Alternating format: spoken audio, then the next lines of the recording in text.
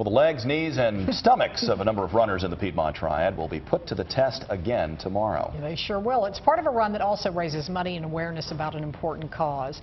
Gina DeVecchio is live in Winston-Salem. Gina. Yeah, that's right. Good morning, Kim and Kenny. This weekend is going to be the 7th annual Gfeller Annual Memorial Donut Run. So this is going on at R.J. Reynolds High School tomorrow morning at 9 a.m. Now this is going to be a lighthearted, fun walk or run with or without donuts. That's your choice.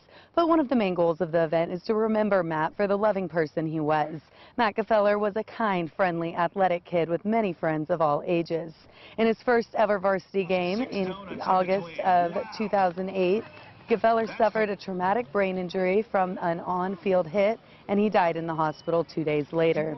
The other objective of Matt Gfeller Donut Run is to raise money for traumatic brain injury research. The money is split evenly between the Children's Institute for Pediatric Trauma and Matthew Gfeller Sport-Related Traumatic Brain Injury Research Center at UNC Chapel Hill.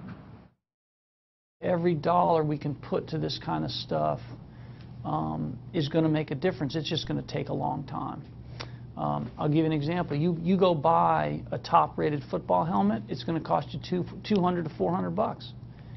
Well, you put 30 kids in $300 football helmets. You know, you just need 10 grand. This year, the goal is 1,000 runners and $75,000.